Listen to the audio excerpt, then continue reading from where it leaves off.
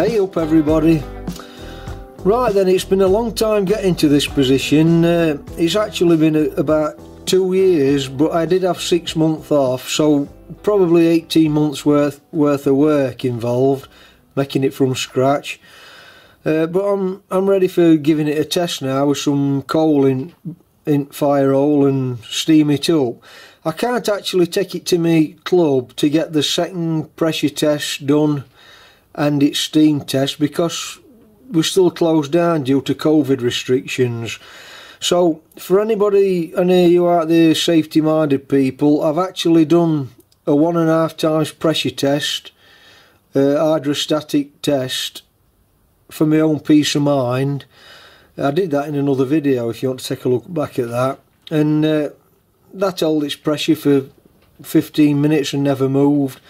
So I'm reasonably happy with everything. Obviously it's not been tested yet, but I'm doing it at home. So I'm gonna get it filled up with water, do the necessary oiling, and then get it outside and take it from there.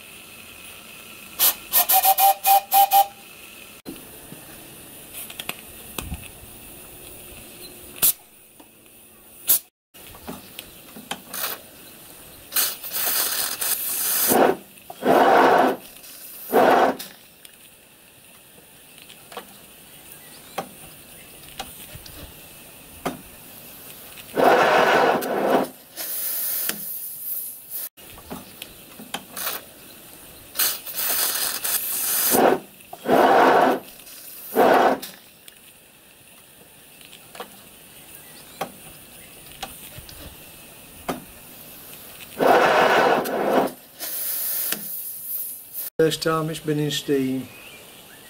Got a bit of a problem because I think pistons have expanded and tightened up, and the wheels did try at one point, but yeah, they've gone tight, so I might have to look at that.